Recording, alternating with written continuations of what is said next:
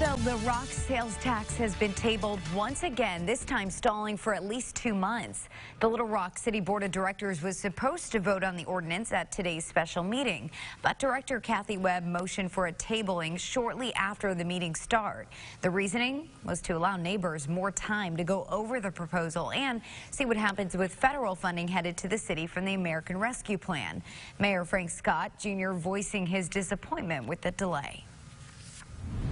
It was disappointing that members of the city board did not want the people of Little Rock to make a decision for themselves.